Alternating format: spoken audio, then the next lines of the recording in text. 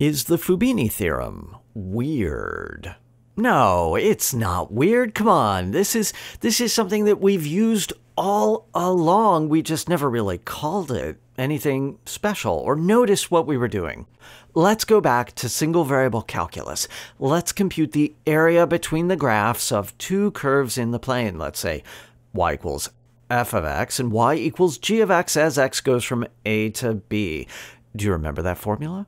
We would set up the area element and we would then sweep that as you go from x equals a to x equals b. But now we can think about the area element, dA, as being an infinitesimal rectangle given by the intersection of vertical and horizontal strips. So instead of doing things the way that we did it back in single variable calculus, let's think of the area A as the integral of the area element dA, where now dA is not a vertical strip, but rather the rectangle with dimensions dx and dy.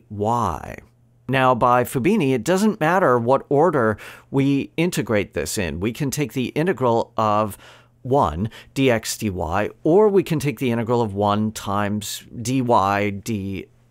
This is not going to matter. What is going to matter is the limits of integration. If we integrate with respect to y first, fixing x as a constant, then what are the limits on y? Y goes from g of x to f of x. And then, having integrated out the y direction, what are the limits on x? X goes from a to b. Now let's do that integral. What is the antiderivative of dy? It's simply y. And then when we evaluate that from g of x to f of x, what do we get?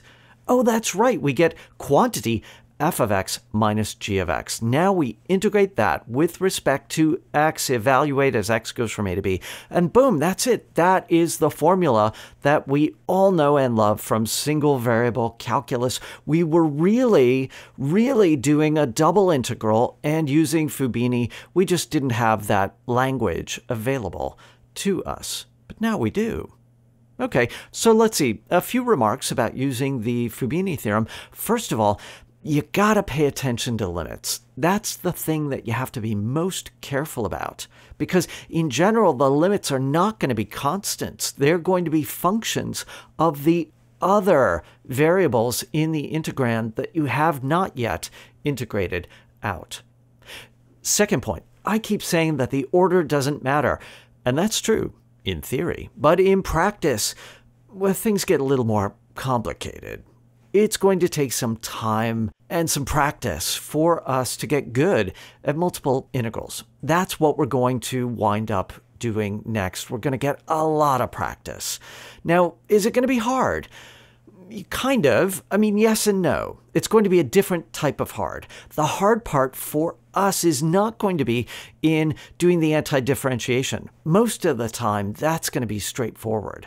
What's going to be challenging is setting up the integrals, getting the limits right, getting the order of integration so that we can get the job done.